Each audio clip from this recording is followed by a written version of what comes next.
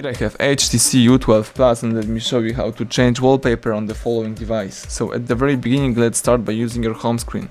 Let's tap apps icon, choose settings. Then from the following list you need to find and select the personalize. Here let's choose change wallpaper, and here you can use the HTC wallpapers, you can use live wallpapers, theme store or photos. So in my case, let me use for example the HTC wallpapers. And here we've got some wallpapers that you can use. For example, in my case, let me use the following one right here.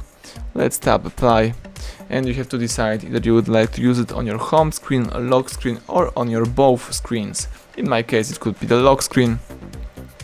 So now if I press the power key, I can see my new wallpaper. That's it. So everything went well. Thank you for watching. Please subscribe our channel, leave thumbs up under the video.